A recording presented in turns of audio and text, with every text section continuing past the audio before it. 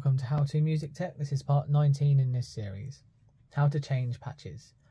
In memory mode, which is this mode here, you use foot switches 1, 2 and 3 to change between the patches on display in the current bank. The current patch that is in use will show as a white background and the foot switch LED for that one will be lit. If you want to change to either of the other patches, if you want to change to which is currently patch number 149, you press foot switch number 2. Now that shows as a white background. Or to change to patch number 150, you press foot switch number 3. Thank you so much for watching. I hope you found this tutorial helpful. If you did, make sure you give it a like and subscribe to the channel now for more tutorials on this unit and others to come.